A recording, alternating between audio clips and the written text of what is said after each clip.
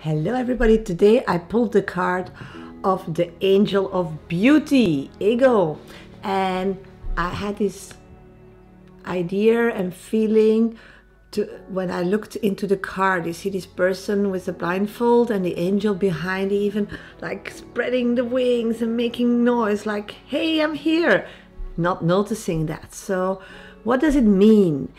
Angel wants to wake us up, because they feel that a lot of people on earth are feeling that they are in a prison, and they're not.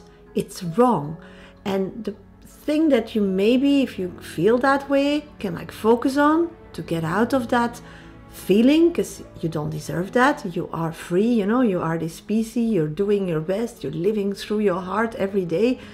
And to kick off that feeling, you could look that maybe you are too focused on getting some material goals that at the moment are not realistic, or the world can't offer you now, or that person can't offer you that, and it's all about materialistic things. So maybe then try to get some mental goals, because that you can achieve, or spiritual goals, because spirits are always there and only gives love to you. So maybe change your focus there. Or something else could also be that you are living a fear-based life, not even knowing that, because a past trauma is haunting you to see only things that are scary, or something hurt you, and maybe you need to give that attention. Okay, sweeties, so get out of this imprisonment, feel free, see that angel behind you flapping their wings, and listen. Okay, and if you need any guidance, I'm going live on YouTube and TikTok, so see you soon. Bye bye.